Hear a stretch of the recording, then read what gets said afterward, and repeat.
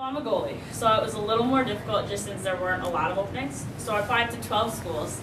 A lot of them were D3, a couple were D1, but inevitably, because of the academics and the need for a goalie, I guess, Holy Cross was the spot for me. Well, up in Canada at the end of September, just outside Toronto in Stony Creek, there's a big showcase tournament, it's called. So a lot of coaches and scouts come up, and so he came up and saw me play in there for my junior team, and he emailed my coach, and it's been history ever since.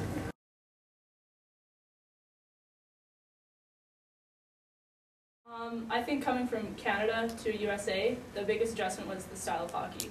So like here, they're less aggressive. So a lot of freshmen, myself included, get a lot of penalties, like checking and stuff, because they just have a less aggressive style of play than what I was used to. For me, it was academics. It was really, my high school back home was great. I loved it. I had a lot of fun, but the academics here are very demanding, as Justin said, and very, I don't know, it took me a while. It took me about a year to adjust to the amount of coursework I needed to do.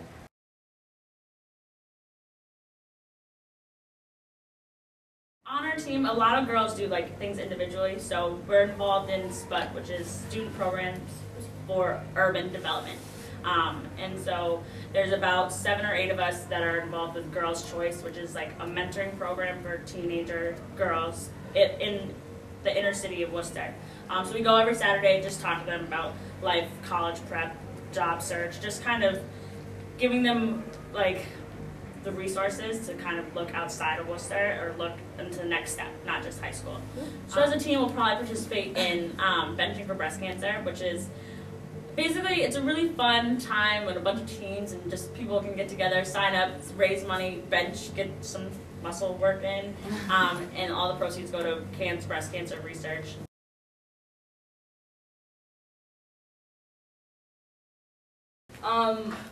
I guess my first goal would be to play overseas, try to get with a team out there for a year or two, see what it's like. And then I have to go back to Saskatchewan and upgrade to an agriculture degree, so it's an additional year of school. And then after that, find a job, start my career. Right. I'm an economics major. I'm not sure what I want to do with that yet, but I know that I don't want to stop playing hockey after I graduate, so hopefully I'll land somewhere in Europe and maybe play for a few years and then back to the U.S. to find a job and start my life, I guess. I'm bio pre-med, so I'm thinking about going to PA school, but I don't know really what I want to do. I also am interested in being a teacher, so I might do Teach for America, which is a really cool program for like 2 years after college.